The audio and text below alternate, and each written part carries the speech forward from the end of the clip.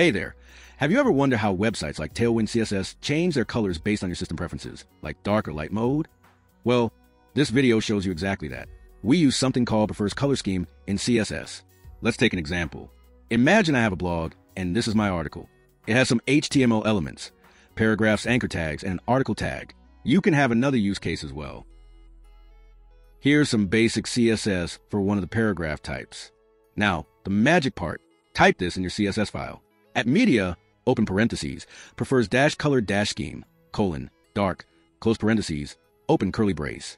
Then inside the curly braces, write the styles you want to apply when dark mode is active. Just like as in the current example, I change the paragraph background to black color and text to white color. And then I change the special paragraph style by changing its background to black and the color of the anchor tag to a #6200E. There can be other styles based on your needs. Everything outside the media query is your default light mode CSS. And boom, your dark mode is live, automatically. Let me just turn on dark mode on my system. If you want more in-depth video, drop a comment and I'll make a full tutorial. Follow for more front-end tips and tricks.